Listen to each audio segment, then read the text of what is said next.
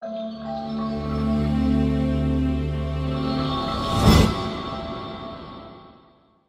am Patrick Mushiri. I'm a senior technician in the Institute of Biotechnology Research, and I train on mushroom growing as a business. We have been handling 4 types of mushroom.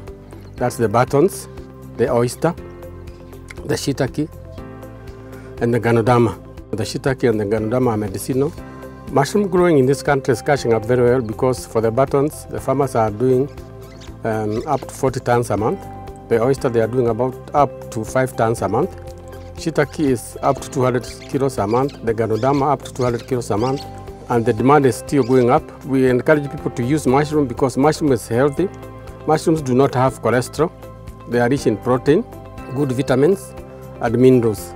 We have introduced another mushroom called Trametes vascora, or turkey tail. It's growing on mahogany sawdust. It will take about 3-4 months to mature. It lowers the blood pressure.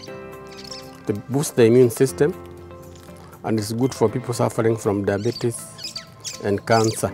We train you on how to grow the mushrooms, the materials that you use, how to do the structures, how to do the management, and how to do the value addition, drying, and the extraction, so anybody can be able to grow mushrooms.